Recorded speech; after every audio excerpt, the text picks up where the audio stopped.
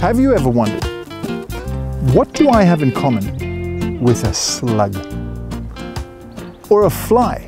You know those flies that come and sit on your food? They've been on dog excrement, on a dying animal, and then they arrive on your food. What do you have in common with a fly? Or a wasp? Don't you hate wasps? I mean, they're so arrogant.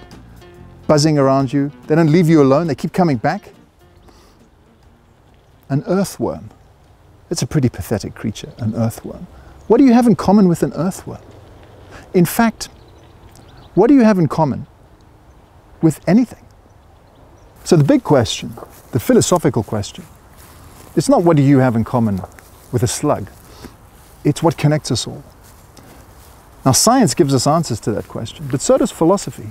And funnily enough, some of the earliest philosophers were just obsessed with this question. What unites everything? What is the fundamental stuff that connects us all? Let's go back about 600 years before Christ to Miletus, which is part of Turkey today. The first Greek philosophers asked themselves this question. What is the stuff that unites us all? Take Thales. Thales thought that it was water. Water is what you have in common with the fly, with any other living creature. You need water and there's water within you. So there's some logic there. Anaximenes thought it was air, what he called pneuma.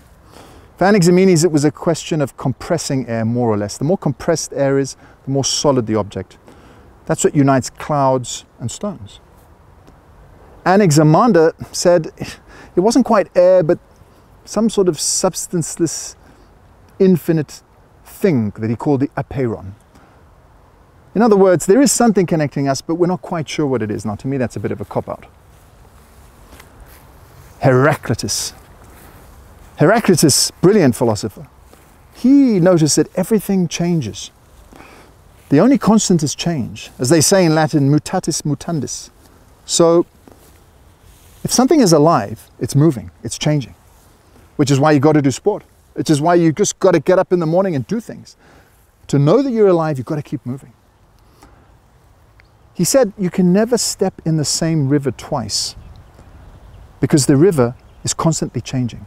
And yet it has a single identity. Just like fire. The flame of a fire is constantly changing, and yet its identity as fire is one. Fascinating. That, for Heraclitus, was the binding, underlying substance of everything, fire. Now these ancient Greeks had a name for this thing that unites us all. They called it the Arche. The Arche is the common underlying principle. It's what you've got in common with a toad, or that wasp, or a spider. Now, other Greek philosophers asked this big question. Possibly the most famous is the great Pythagoras. He took ideas from Babylonia, from Egypt, he brought them into Greece, and he said what connects everything is number. There's a mathematical structure to everything, to music, to the planets, the stars, human beings, all is number. He was an Olympian, an athlete, and a mystic. His followers liked to sweep away the ground whenever they'd sat on it and things like this. Pretty strange stuff. Keep asking that question. What is it that unites you with everything else? Not just with animals that you don't like, but people you don't like. What do you have in common? Well, science will tell you it's atoms. Fine. But maybe there's something deeper. Maybe if we can accept that we have a common structure, maybe if we can accept that there's some kind of underlying principle that binds us, unites us all, we'll be happier.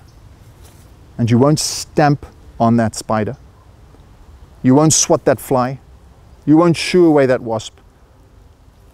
You'll live in a more peaceful world. The world that the pre-Socratic philosophers were looking for. The world of the Arche.